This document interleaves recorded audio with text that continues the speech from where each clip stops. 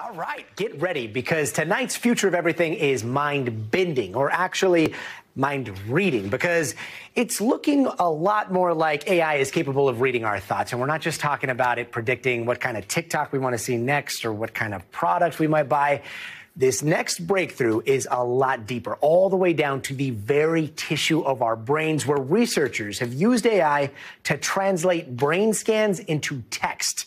Now, for this study, scientists at UT Austin created a 3D view of a person's brain while they listened, watched, or imagined a story. And see, we've got it for you right there. That pink stuff, all that pink stuff means above average brain activity, and the blue spots have below average brain activity. And to us, we see that and we're like, okay, that part's activated, that part's not. That part's activated, that part's not. That part's activated, that part's not.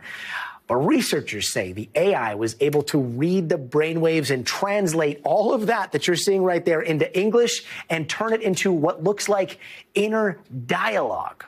Inner dialogue. Inner dialogue. This is a real leap forward compared to what's been done before, which is typically on like single words or short sentences, where you can get something about the gist of a sentence or something about, you know, what a word is related to. But we're getting whole strings of text, pretty complicated ideas.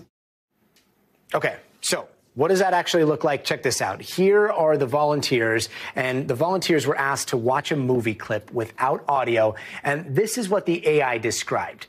You're seeing it right there, actual stimulus, and they described, I see a girl that looks just like me get hit on her back, and then she is knocked off, end quote.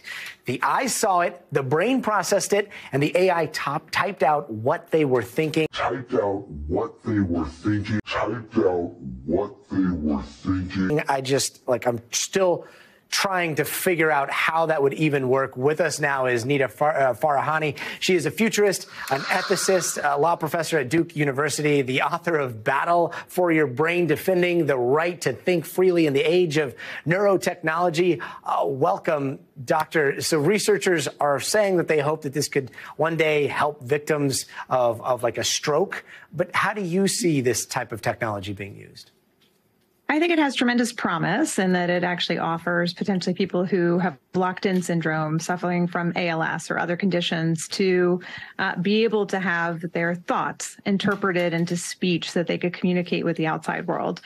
It also has potential for everyday people to use it. And when that starts to happen, I start to worry about what it looks like for mental privacy and for freedom of thought of individuals. Now, just to be clear, like in this case, people are sticking electrodes. I mean, there's a lot of monitoring. No, there's no right? electrodes. There's a lot of so one of the things, one of the things that's extraordinary about this is there are no electrodes. This is a big machine. It's a functional magnetic resonance imaging machine. That means that people went into this machine non-invasively without any electrodes inside of the brain, that they were able to pick up blood flow changes in their brain. And one of the things that's incredibly remarkable about this study is not only the precision of what they picked up, but then they decided to test and see if the model that they created, which was using GPT-1, generative AI, we're all talking about ChatGPT these days, they wanted to see if they could use that same classifier on a portable system, not a big bulky device like fMRI. So they tried it out on something called FNIRS, functional near infrared spectroscopy, which is a wearable device, something that people could use in their everyday lives to track their brain health, to track their everyday focus and mind wandering.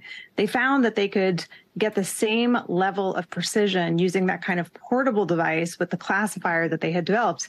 In other words, everyday mind reading may be possible using devices that we may come to use in our everyday lives. It's non-invasive and GPT-1. So this was done before GPT-4.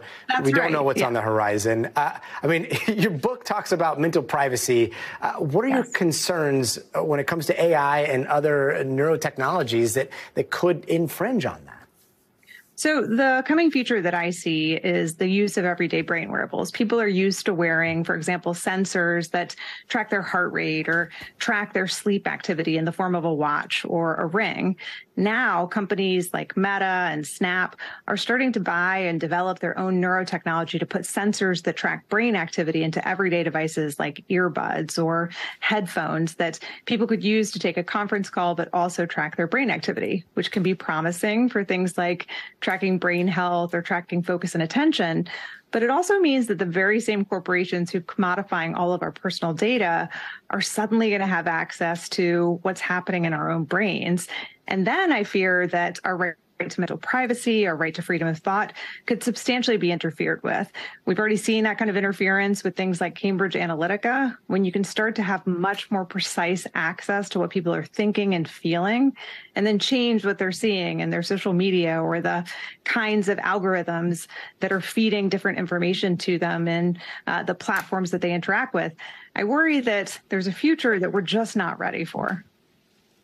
Nita, I feel like we should be talking to you every single day. I hope you come back. Thank you so much for this conversation, and hopefully it's one of many more to come. Thanks so much for joining us. Thanks for having me. And that does it for us tonight. Thanks for watching our YouTube channel. Follow today's top stories and breaking news by downloading the NBC News app.